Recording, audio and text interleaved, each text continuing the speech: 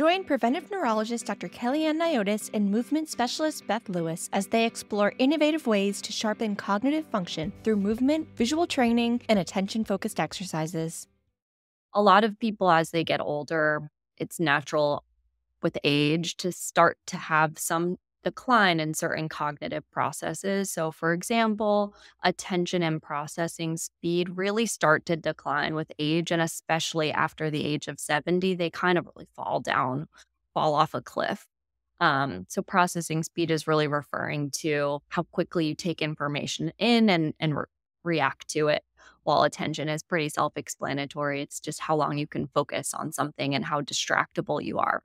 It turns out that these cognitive domains are often the ones that are impacted even in people who complain about memory loss with age. They're saying that they have short-term memory issues, but really it's that their attention is really poor. So if you don't pay attention to something, you're never going to be able to encode that into storage and long-term memory.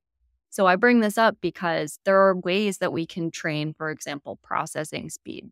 Processing speed is a combination of how quick we can react, so reaction time, but it's also an understanding of our visual search and visual awareness. If you have an issue where your eyes aren't able to look up, really, really common with age, people start to look down more, but also really common with neurodegenerative disease, a good chance that your visual processing and processing speed isn't going to be great. So simply training some visual movement there can actually help processing speed in, and we see that a lot. That's just one example. Another example is we have this amazing patient who is a dancer, a pattern dancer, and is phenomenal at dancing.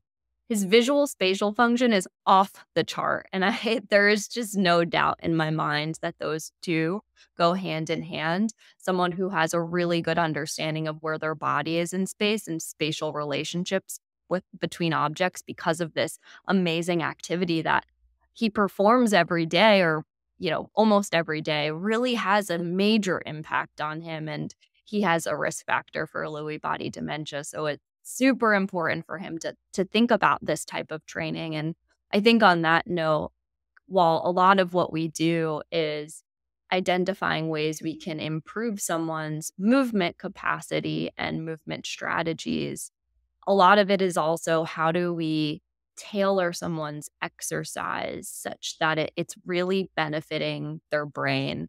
And we know there are lots of different ways to exercise, and there's no right way to exercise for every single person, but there are lots of different types of exercise, and all of those things can have a different impact or different benefit in terms of the brain.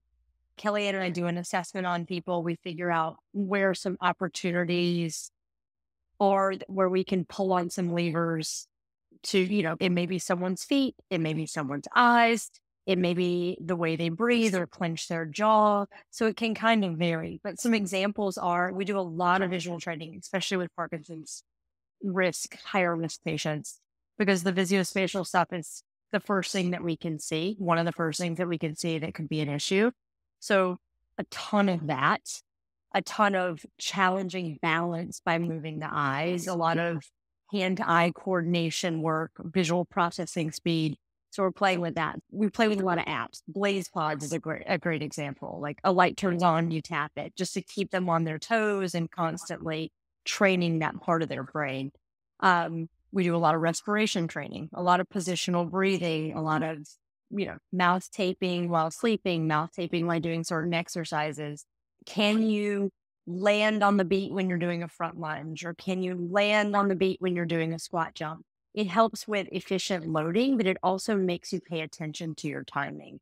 So instead of just kind of randomly doing it, it can actually improve motor control if you're doing it to an auditory stimuli.